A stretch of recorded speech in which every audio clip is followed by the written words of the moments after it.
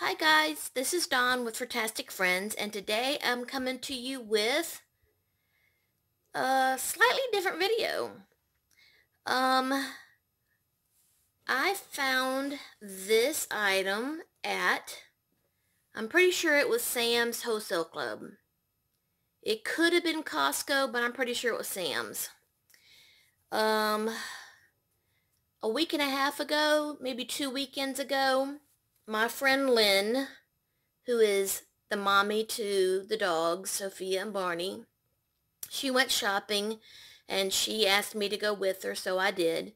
And I found this cauliflower mac and cheese. And I love macaroni and cheese, but I also love cauliflower. So I went ahead and picked this up and I decided to give it a try. It comes with two 24-ounce trays, and this is what it looks like. This is one of the trays. So we're going to try this on camera for the first time and see how it is. And if it's yummy, then this is a good way to not only get a serving of vegetables, but to still get some yummy mac and cheese without all the carbs. So the directions say preheat your oven to 400 degrees and remove the film.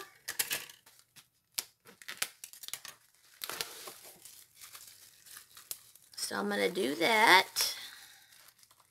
It looks like it's got a panko coating on top, I guess for some crunch. And then cover it with foil. Put it on a baking sheet. Bake it at 400 degrees for 50 minutes. Remove the foil and bake it for another 10 minutes. So that's what I'm going to do, guys. I'm going to go ahead and do that, and then once it's done, I'm going to let it sit for 3 minutes. It says let it stand for 3 minutes before serving. And then once all that's done, we're going to come back. Now, I have had a migraine for 3 days, guys.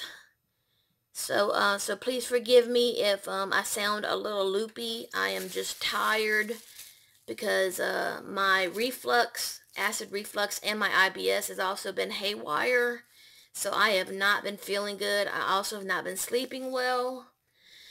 So I'm trying to get this video done, and I wanted to share this with anybody else who's interested in this item if they haven't tried it before. And I also just made homemade mashed potatoes because I had some potatoes in the pantry that were on the verge of going bad. So I peeled them, boiled them, and made homemade mashed potatoes.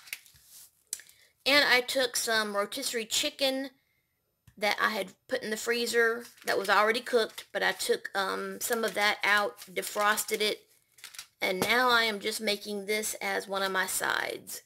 So let me get this in the oven, guys, and let's get it cooked, and then bring it out, and let's see if it's yummy. So I will be back, guys. See you in a few.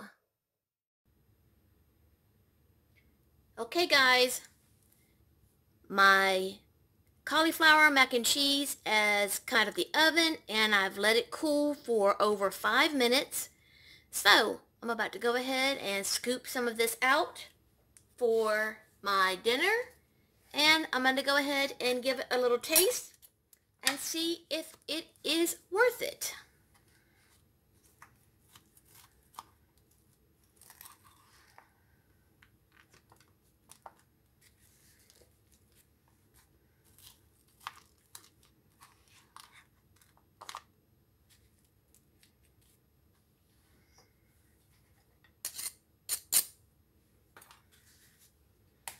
Got my homemade mashed potatoes right there. I just pulled my chicken out of the oven that I reheated. So let's go ahead and have a taste of cauliflower mac and cheese. Let me see if it's cool enough to eat. I gotta blow on it just a little bit here.